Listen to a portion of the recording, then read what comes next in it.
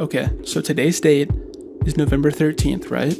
The 13th is halfway between November 10th and November 15th. So if we do the math, we're 3 days to 15 from 10. 3 over 5 is 0.6 or 60%, right? So now that we're there, that's more than 50%. We can round up to the 15th. And now that it's the 15th, we can round up to the 20th.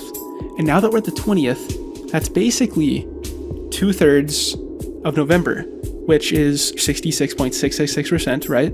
And then with that, we're more than halfway. As I said before, we can round up to the 30th, which means that November's over. We're now at December, which is 12.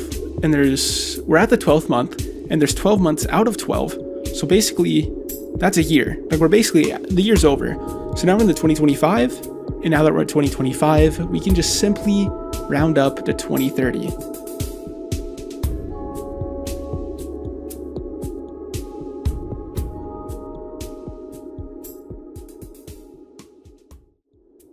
But since we're in 2030, that's halfway between 2000 and 2050.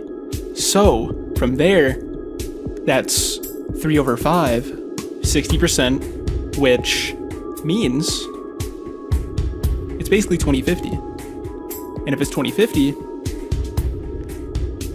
it's 2100.